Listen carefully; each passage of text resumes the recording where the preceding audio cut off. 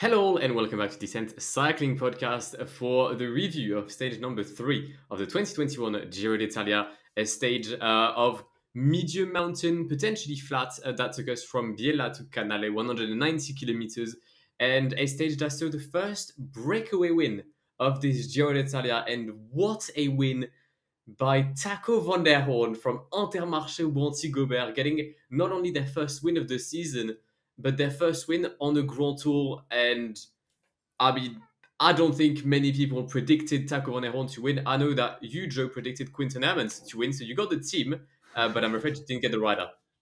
I mean, I'm still claiming it as a win for me. Intermarché, no win yet this year, and I called it. No, I had no idea Van der Hoorn was going to win today.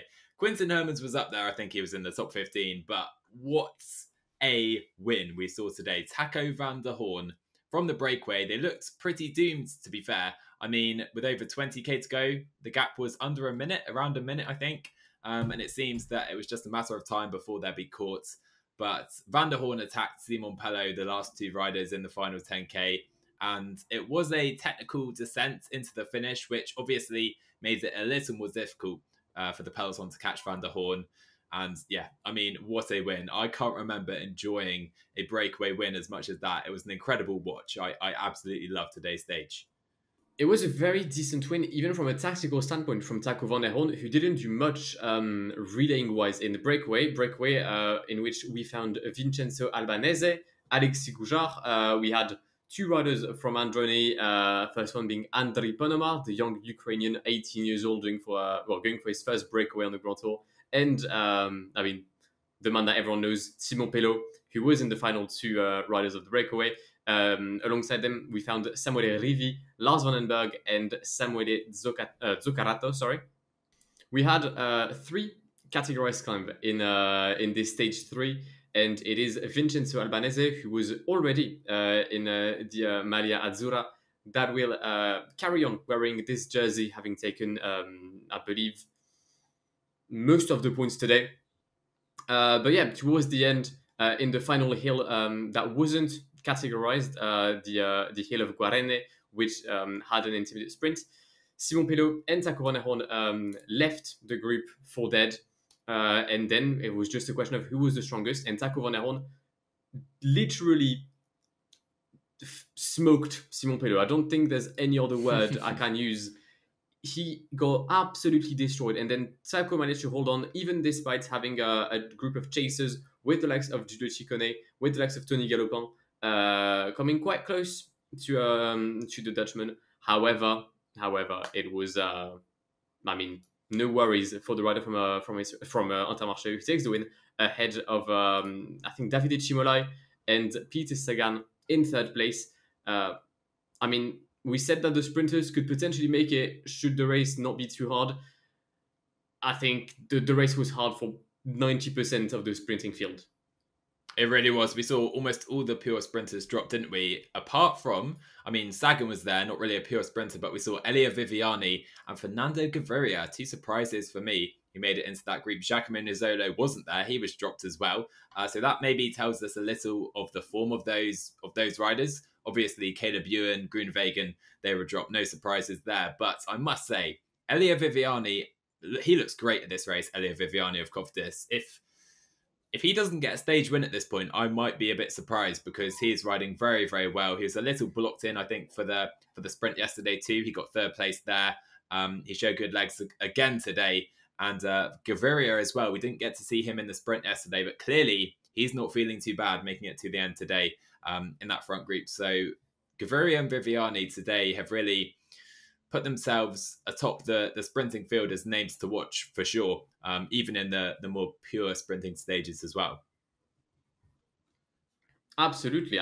I had suspected that Viviani could potentially do well. I didn't think Gaviria would be there at all. No. However, if we come back to our predictions from yesterday, I had a lot of confidence in Matteo Moschetti. I shouldn't have. Nizzolo kind of surprised me. I expected him to do better, but he was at one point even being pushed by his own teammates trying to maintain his position in the first group. I think he ends up 10 minutes behind. One rider on which we had quite a few doubts was Tim Merlier and his ability to go over the hills. he dropped as one of the first sprinters, I think, alongside Caleb Ewan, and he finishes in the main group at 15 minutes down. So I think Tim Malher is a pure sprinter from what we could see today. But yeah, if we go back to the top 10, as I said, Chimola in second place, Peter Sagan in third, Vivian in fourth, Patrick Bevan in fifth, making this two riders from Israel Startup Nation in the top five.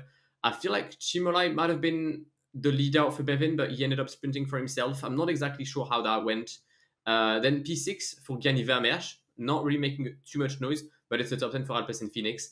Quevilly in seventh place, Alberto Bettiol from EF, Stefano Oldani in ninth place, and we do have an Italian rider from Trek in the top 10. Trek very active today in Jacopo Mosca. Indeed, we do. So, an interesting sprint field. I mean, we have some classics guys really here. Bettiol, I'd say maybe Vermeersch as well. More classics guys. Mosca as well, not really known for his sprinting. But we still have many capable sprinters here, despite not really having many of the pure sprinters. But today, it was all about Taco, wasn't it? Let's be real. Taco van der Hoorn, Intermarché's first win of the year, first Grand Tour win, Taco's first Grand Tour win as well. And what a way to do it. Going back to that image at the finish line, when Taco realised he'd done it, he sat up across the line, put his arms aloft, and you can see all the sprinters just coming over the crest as well, giving their all party celebrating. Unreal. And yeah, Taco's day today. One of the attackers that tried to bridge the gap with Taco van der Hoorn was Giulio Ciccone, the rider from Trek Segafredo. And we know that there is some question about the leadership in said team. Bauke Mollema said he was going for the stage. The main question mark, obviously, is for Vincenzo Nibali's health and form following his injury on the right hand, I believe. So potentially, some people had seen Giulio Ciccone as the GC leader of Trek. I don't know what you make. What did you make of it, Joe? But I feel like if he attacked today, I don't think he's the GC leader of Trek. I think he's there for the stages, and they have full trust in Vincenzo Nibali.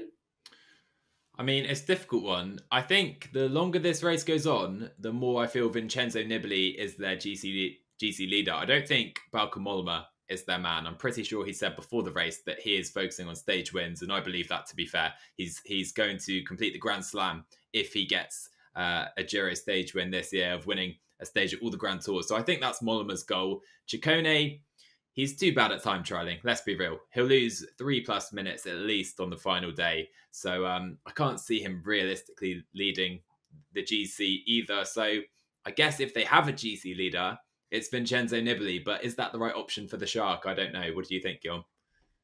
I mean, I feel like when you have Vincenzo Nibali's career, when you've won all of the 3 Grand Tours, do you really care about like finishing 6th or 7th of the Giro? I don't know. I feel like we'll have the first answers at the end of the first week with the first mountain stage. If he does well, then I think it's a viable shout to try to go for the Shark. If he doesn't, I feel like the third week we'll have breakaway season with Ciccone, Nibali, and Mollema in every single mountain stage. Sega Diala is going to be a Trek day if Nibali is out of the GC. So, taking a look ahead to stage 4 now of the Giro d'Italia, we have easily the most difficult and challenging stage to date. Over 3,000 meters of climbing. We're heading from Piacenza to Sestola, and the first 80k are really relatively flat, and then we have the climbing that begins. Many short climbs, undulating terrain throughout, but really the main effort tomorrow is the Colle Passarino coming in the final 10k. 4.5 kilometers at 9.5%. That is a grueling, leg sapping, you could say, Guillaume. A leg sapping climb right there. But the stage doesn't finish at the top of that climb. We have 2.5 kilometers, and I've done that 2.5k on Google Maps earlier today. It's a very technical run in. We've got downhill sections. We've got a quick punch up into the town of Sestola, where it's a very technical finish there. So the stage doesn't finish on the Colle Passarino. We have quite a bit of racing still to go after that. And it's going to be a really great stage. Difficult for the peloton to control as well. So, Guillaume, what are your thoughts ahead of this stage? It's a very interesting stage. We have the first 80 kilometers, as I said, quite flat, very similar to today's stage. I think that's where we'll see a breakaway being built up. Then we have an intermediate sprint in the first climb also. I don't think we'll see any sprinters getting points, if I'm being realistic. I think we'll have a break of 7 or 8 riders. So I think the sprinters are going to take this as a rest day. We have, I believe, 18 points to be given on the first 2 climbs, and we'll have most likely we could have a new Maglia Azzurra comes the end of the stage should Albanese not go in the breakaway. I think he will, though, to try and defend his precious jersey. But then, yeah, I think from Fanano to the summit of the Colle Passerino, we're going to have basically a sprint, in my opinion, 4.3k at 10%.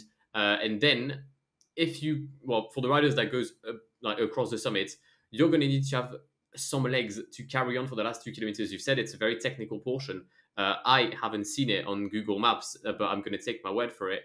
And you're going to need to have the legs, because from the profile alone, it seems like we have at least a kilometer of like false flats. And it might not seem like anything, but after 180 kilometers, I believe that you will feel it in the legs, especially if you've attacked in the Colle Passerino. So yeah, I think it's going to be a big day. Is it going to be the first day for the GC riders?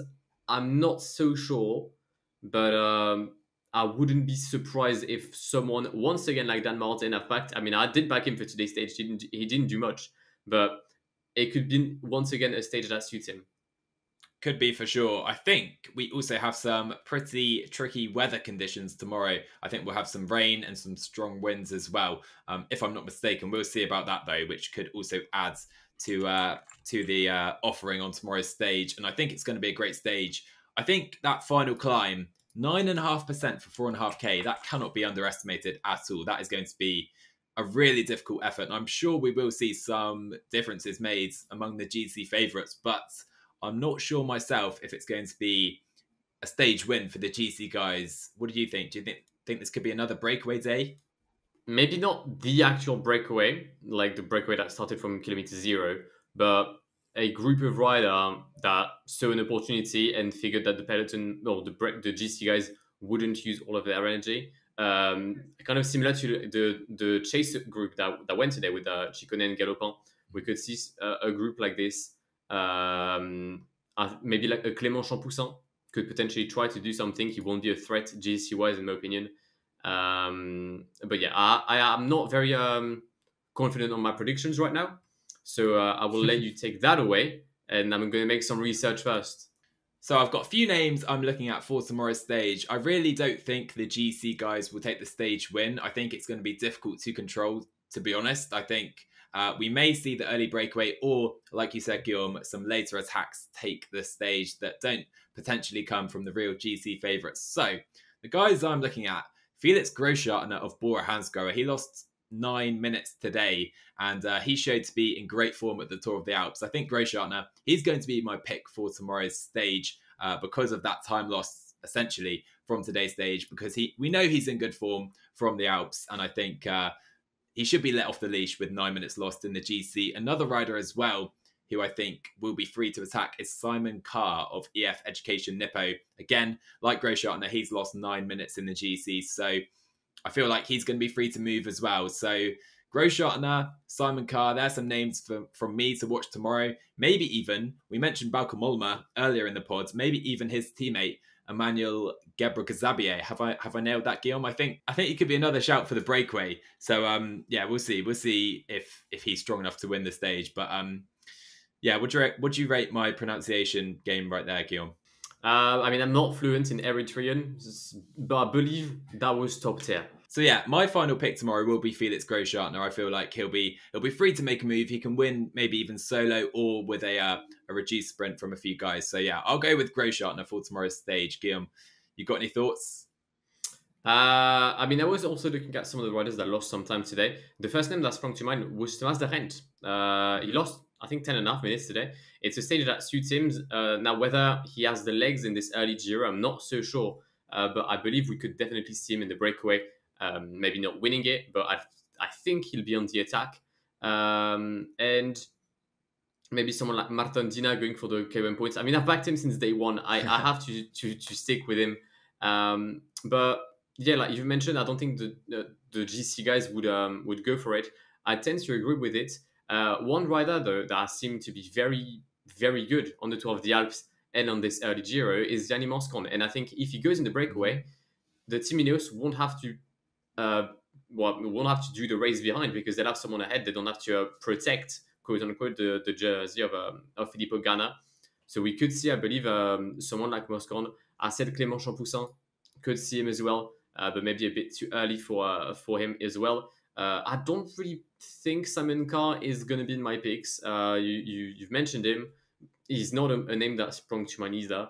And then anyone from Deceuninck, I guess. Maybe like a Mikel Frolich-Honoré could suit him as well if it's in the breakaway. But yeah, I believe we won't have a battle for the GC, at least not for the win. Maybe we'll have a few riders trying to attack in a few seconds here and there. But yeah, I don't think they'll be the ones taking the stage. So if I had to go for a winner tomorrow, I'll go that the winner of stage 4 of the Giro d'Italia between Piacenza and Sestola, really building it up because I still have no idea. I'm going to go with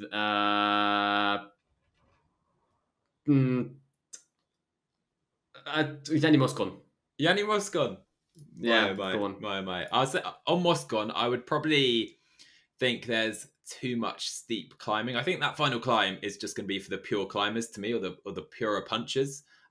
So guys like Moscon, even to Ghent as well, we know he's a breakaway god, but is it going to be too steep for him? Is my worry there. So I'll give a podium prediction, Guillaume, whilst you prepare yours. But we'll try and get, if one of us nail a podium prediction throughout this Giro, I think we'll be very happy. But I'll go with Grosjean for the win, Davide Formolo seconds, and I'll go Ruben Guerrero in third place for EF. That's my podium. We'll see how that goes though. And I'm going to go with Gianni Moscon, Diego Ulissi, and Rudy Mollard for my top 3. There we go. Predictions are in, guys. We'll see if any of us have nailed that tomorrow. It's probably going to be a completely different day. We'll see Remco Evenepoel take 2 minutes on all the other GC guys, and we'll be proven to be absolute fools. So we'll see how that goes, Guillaume.